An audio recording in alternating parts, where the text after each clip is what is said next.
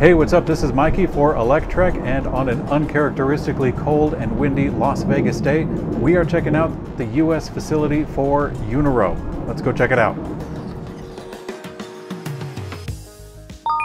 Eunorau has been here in the USA for 6 years, if you can believe it. At one point, it was a small corner of a warehouse, pretty much a glorified version of a garage business. But now the USA operation has grown significantly. Under the hood, most bike companies import their bikes from China. That shouldn't be a surprise at this point. With direct importers, it can be a mixed bag. Some of them really don't care what happens after the product is bought online, and some of them, like Eunorau, are investing in shipping and service for the end user.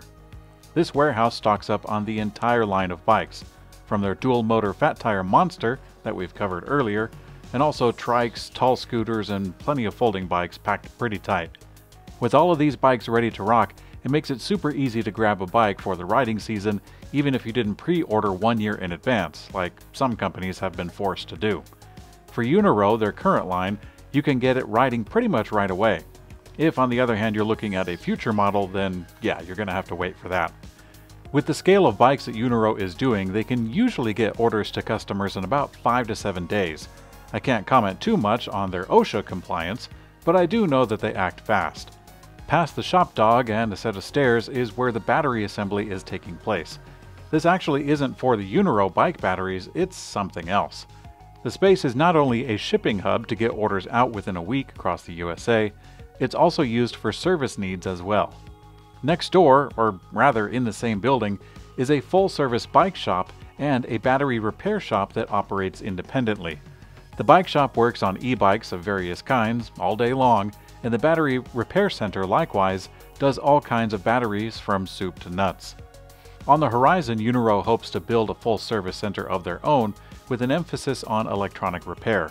They say they have a low rate of return, which they also handle here in Vegas, but they hope to eliminate returns altogether, not to close the option, but to ensure a 100% satisfaction rate. Of course, that's a pretty optimistic goal. I've ridden Eunorau bikes many times, and my synopsis of the company is pretty straightforward. If you want a bargain version of many popular bikes, then you're in the right place. In the last couple of years, Eunorau has taken a big leap in their bike design, going from a fairly modest importer into something of a new class. It's interesting to see the transformation over time, and I'm excited to see where they go from here. My favorite part about the tour was all the bikes. Eunorau has a fresh set of their current lineup ready to ride, and they offer this for you if you want to come by.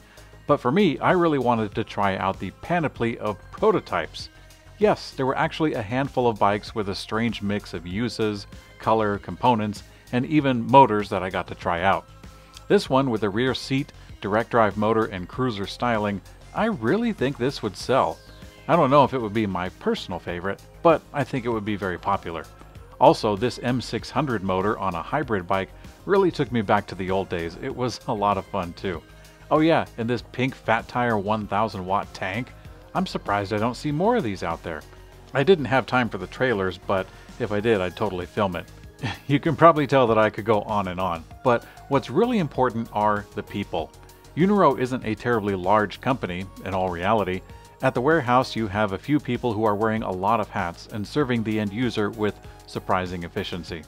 If you'd like to come down to Las Vegas to give them a shot, you can call up their office and see if you can make an appointment. I had a lot of fun visiting Eunorau, and I'm glad I got to share this with you. Alright, big thanks to Eunorau for letting us come tour their facility. Be sure to click like and subscribe so you don't miss out on the latest EV news and reviews. Thanks for watching, guys. Catch you later.